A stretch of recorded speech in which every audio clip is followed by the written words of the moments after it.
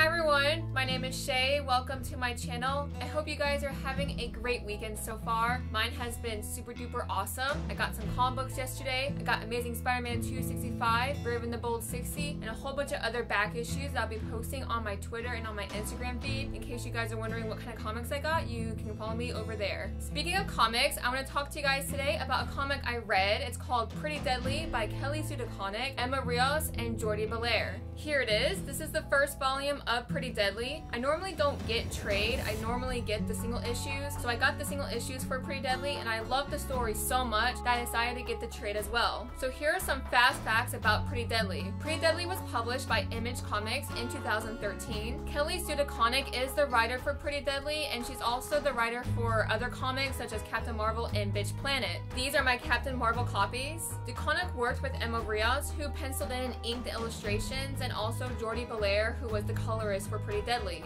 Pretty Deadly was also nominated for Best Cover Artist, Best Colorist, Best Writer, and Best Inker in 2014. So that's pretty much the backstory of Pretty Deadly and its creators. So now let's dive into Pretty Deadly and what it's all about. Pretty Deadly opens up in the wild desert and we get to meet Bunny and Butterfly, who become our wildlife narrators as they tell us a story about Fox and Sissy. Immediately the story has grabbed and held my attention as I got to follow these two characters, Sissy and Fox, as they embark on this strange and mysterious journey. So you might be wondering, who are these two characters, Sissy and Fox? Sissy and Fox are very mysterious characters. They both kind of remind me of gypsies or troubadours who go around traveling in different towns performing and telling stories. What's interesting about these two characters are their unique, distinct features. Fox is this old blind man and Sissy is this young girl who has two different sets of colored eyes. One's blue and one's brown, and she also wears a vulture headdress. This crucial detail about their eyes foreshadows something that I would have seen in a Greek or Shakespearean tragedy. Speaking of tragedy, in the story, Fox and Sissy visit this town and they tell us a story about this young woman who gets captured by the mayor because he doesn't want covetous men looking at her because she's so beautiful. So the mayor locks her up in this tower and she becomes so depressed that she attempts suicide, and that's where Death meets her and Death actually falls in love with her. And that's where the story takes off from there. I'm not going to reveal anything else for you guys because of spoilers and I want you guys to read it for yourself. But having said that, I very much enjoyed this comic book. You can definitely see the meta storytelling come into play, and I definitely like the fairy tale and the folklore influences. Essentially, Pretty Deadly is a very dark, depressing, tragic story that circulates around this whole idea of myth and legends. I would recommend Pretty Deadly to anybody who likes the weird, wild western setting mixed with gothic and fantastical elements. You definitely need to suspend your disbelief in order to fully immerse yourself into the storyline to grasp its full effect. It has vengeance, it has power, it has secrets, it has everything you want to need in a comic book. So those are my thoughts and my review on Pretty Deadly. The creators are actually revamping this and they're continuing with the series,